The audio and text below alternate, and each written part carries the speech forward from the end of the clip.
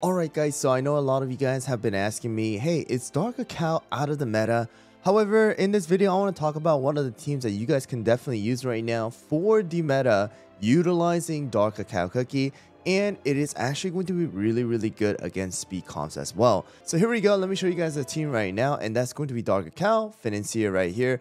We got Black Pearl, Captain Caviar, as well as Cream Unicorn. So going over the toppings real quick, we are going to have Financier with 5 of the Swift Chocolate, going with that 17.3% cooldown at least in order to have that 3-second start. Alright, this is going to be important because if you don't, then the cooldown is going to be all messed up. So I do recommend you guys to go with at least 17.3% cooldown. Next one is going to be our Dark Cacao. Dark Cacao is also very important with the cooldown here, guys. 4-second start is needed in order to utilize Dark Cacao right after Financier, and that is going to be 6.3% cooldown at least, and then rest of them focusing on that damage resist. And if you have extra substats for attack and crit percentage, that will also help as well. Next one, moving on, is going to be our Captain Caviar. It's going to be similar to how I shared with you guys last time, except instead of using the 5 of the Syrian Raspberry, we are going with 3 Syrian Raspberry, 2 Solid Almond in order to have that extra damage resist. The cooldown has to be at least 7% in order to utilize his skill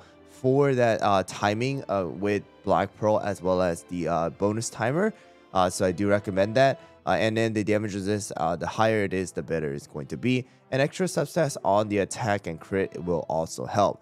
Next one is going to be Black Pearl. Black Pearl is a little bit hard on this one. I do recommend you guys to go with full Swift Chocolate if you guys can. If you guys can't, then I do recommend you guys switching it out with the full Solid Almond build with some good cooldown.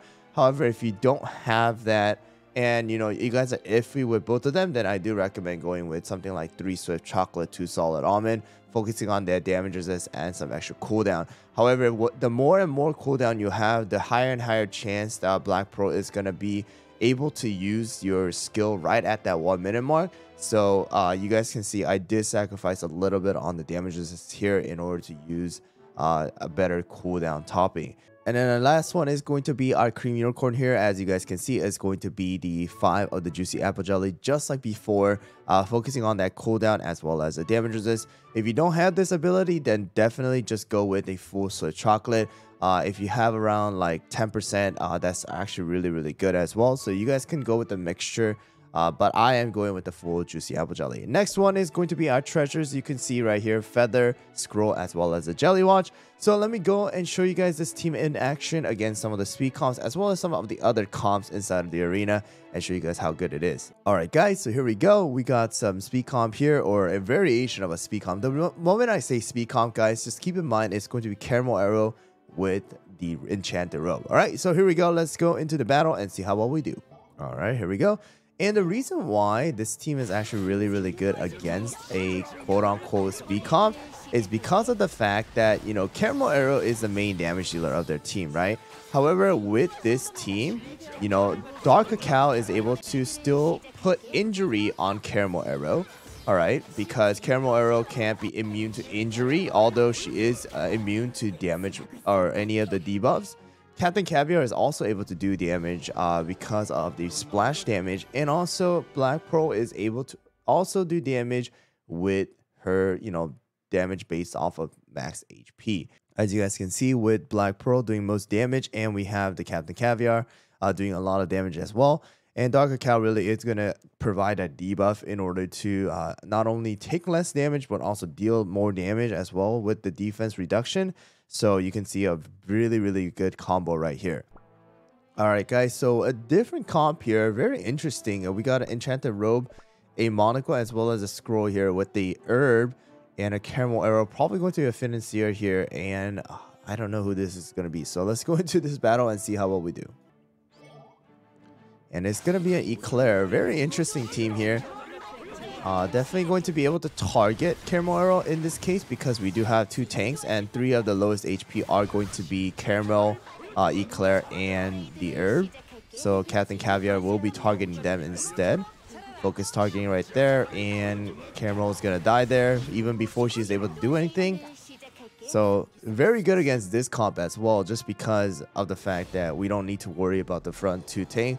Captain Caviar is just going to straight up just blast his missiles at them or torpedoes at them. So 2.7 million damage coming out from Black Pearl, 1.7 million damage coming out from our Captain Caviar. Alright guys, a different team right here. We do have a single tank comp here. So we're going to go against this comp and see how well we do with our comp here with the Dark Cacao. Alright, here we go. And they have Eclair, Captain Caviar, and the Black Pearl. I don't know how well we are going to do, but let's see how, let's just see. We have to be able to kill that Captain Caviar, if anything. Hopefully. Nope. Caviar is very low right there. Come on, Captain. There we go. And our frontline tanks just all dead, and we are done. So kind of weak against a burst team right there. They do definitely have a very, very high spec right there. 5 of the Ascension on Captain Caviar and 5 Ascension on Eclair. But our Captain Caviar definitely did a lot of damage right there against this team. But against a burst team, going to be a bit weaker than other comps. Alright guys, another team here is that this time around they do have the Cream Unicorn instead of the Herb. And they are using the Monocle and the Enchanted Robe. So let's see how well we do. And they do have a Frost Queen this time around. Once again, good thing about Captain Caviar is that Captain Caviar does provide 20% debuff resist, allowing us to get out of the freeze a lot faster, taking less damage from Frost Queen as well.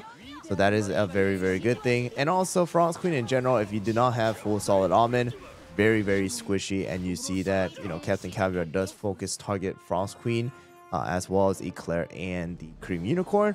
So she kind of disappeared before she was able to even do anything right there, guys. So right there, 2.2 million damage from Black Pearl and 1.5 million damage from our Captain Caviar.